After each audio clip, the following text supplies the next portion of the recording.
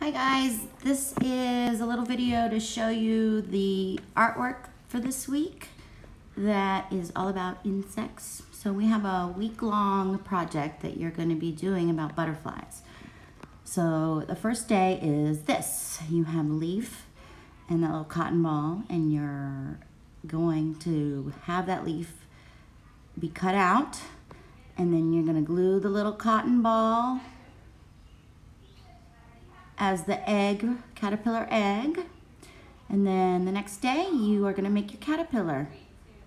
You have pom-poms that you're going to glue in a pattern and put his antenna on, and then he should look kind of like this depending on the color. And then day 3 you're going to make his chrysalis. So you're going to take the tube and you want to cover it in tissue. You can paint some glue on there and cover it in all the tissue, make it really colorful.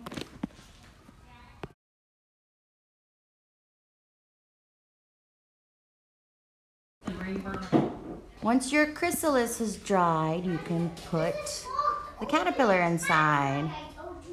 Put the caterpillar and the leaf inside the chrysalis. And then you're gonna seal them up. And sometimes we like to cover them up with a blanket or something, put them somewhere quiet so that we'll be ready to do the big reveal. And you're gonna do that with the secret butterfly that came in an envelope, and all you have to do is clip it on and let your child find it. And those are the stages of a butterfly. We also added a project that also has tissue paper, and you can do symmetrical sides for the butterfly. There's some seeds that are really good for pollinating type flowers you guys can plant. And there is a project where you can put together an insect. You should have 6 legs and 3 body parts.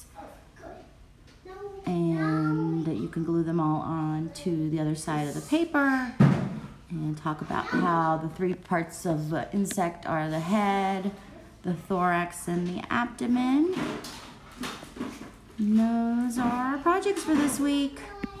All right, enjoy.